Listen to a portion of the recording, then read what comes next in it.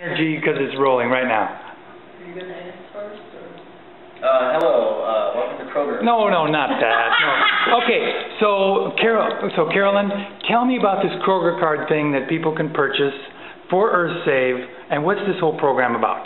Okay, Earthsave is selling these Kroger cards for $5. You purchase a card, it has $5 on it.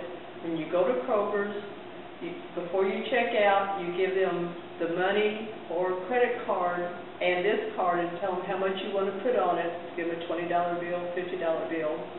They put that amount on the card, then they check out your groceries like normal, and then when you go to pay, you use this for payment. This becomes your credit card.